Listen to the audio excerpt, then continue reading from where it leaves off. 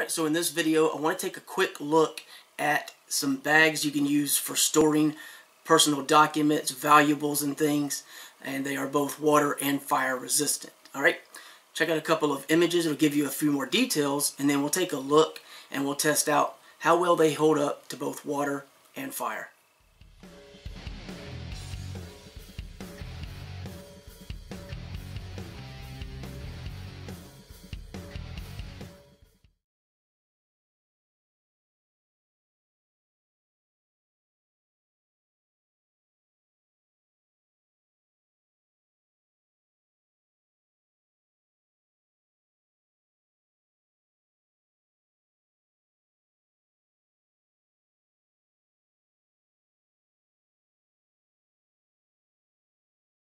Alright, so before we jump into the video, this is the side that has had fire come against, and I actually just cleaned it with Dawn dishwashing detergent, and it's very, very faint. You can barely, I don't know if you can even see it in the camera, but you can barely make out a little bit of browning.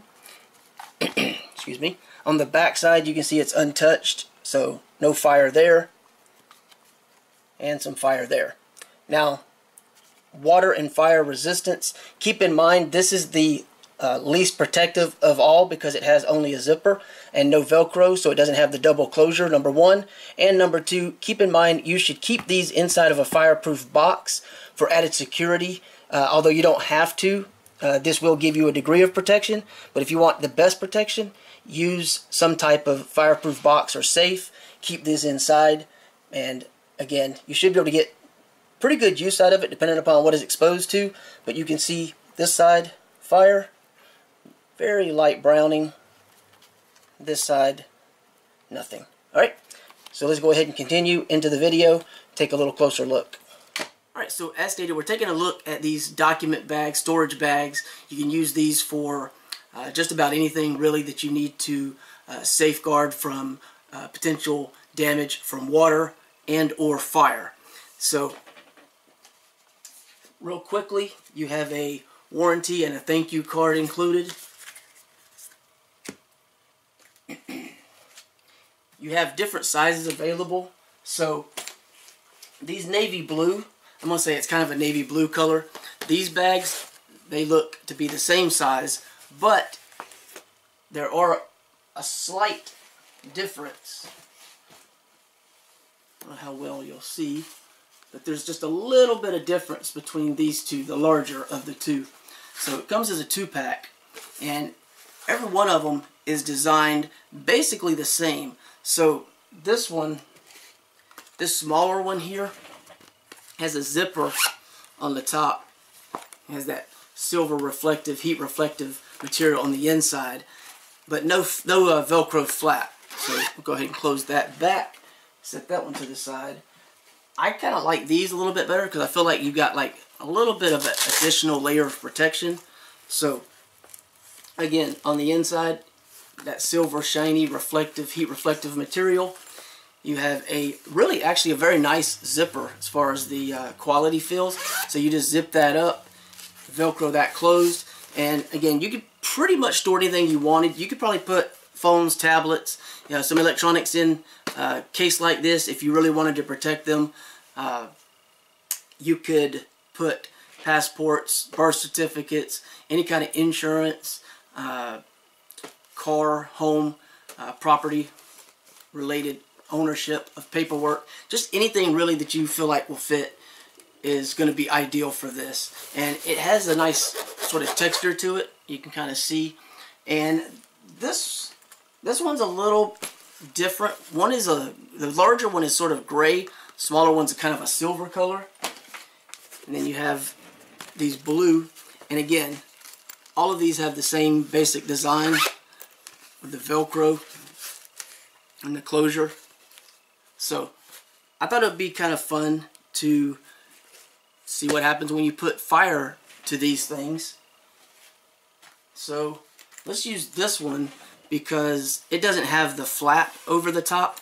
So we'll use this one for our testing purposes, because with this one I think that you're going to have more chance of vulnerability because it has only a zipper. So we'll see what it does when it comes to fire, and then we'll see what it does when it comes to water.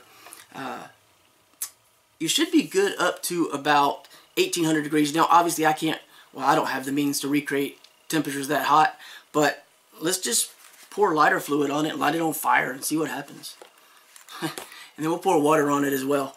And for our important file, we're just going to put tissue, because tissue is soft and easily flammable if it were to get too hot, but it's also very easy to show when it gets wet, and I think that will be an ideal item to stick inside. Alright, so let's move everything outside, see what this does when we put the test of fire and water against it. Okay? So we'll be back in a moment and see what happens. Alright, so we've got our bag. I went ahead and just poured some lighter fluid on it to kind of let it sit there a little bit. Got some more right here, so we'll add a little bit more. The Kleenex is inside. I've got a paper towel here.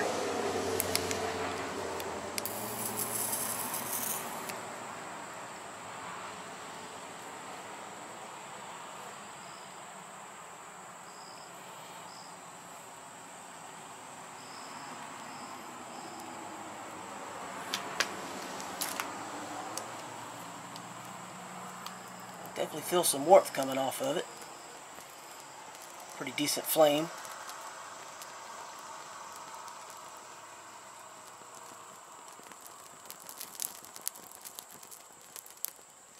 Alright. Well, that is pretty much that. So let's see what happens now. Still got some flame going right there. Pour some water on this.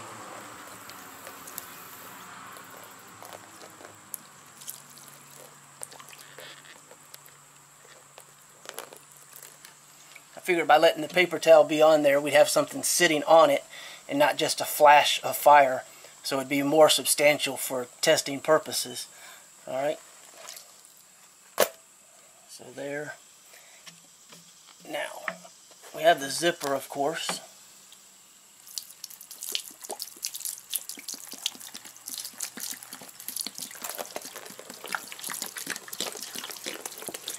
So I poured it directly over the zipper. I don't know how well you can see that. And you can see we've got some discoloration. It's actually still warm, but we have no damage whatsoever. Some of this is actually wiping off. So if I scrub that, I could probably get that off. But it definitely has, not damaged the material at all. And if we open this up, let's make sure we try to get as much water out of the zipper area. Alright, so you can see, well, I can feel, and you could probably tell, a little bit of water made it in for this particular bag. So ideally they should all have the zipper as well as the Velcro. With the Velcro you don't have that same intrusion, but zippers are not impervious to water completely. However, it does work for fire. So if you order these, I would suggest ordering the set that has the larger set of 2. You'll get the same size in the smaller, but the larger one does have the Velcro, and that's going to help with water intrusion.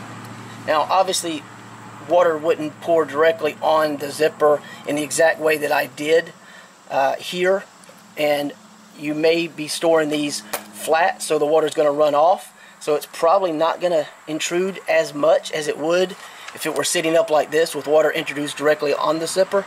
But we're trying to go with the absolute worst case scenario of direct contact with water directly in the weakest point.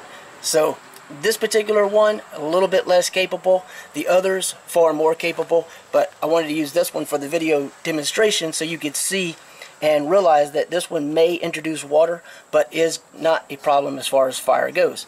Alright, so if you want to find out more about these, there'll be a link below the video. You can feel free to check that out, look at the different sizes that are available. Again, it's a very small difference in the size, but you do get more protection from the larger because of the Velcro and zipper combination.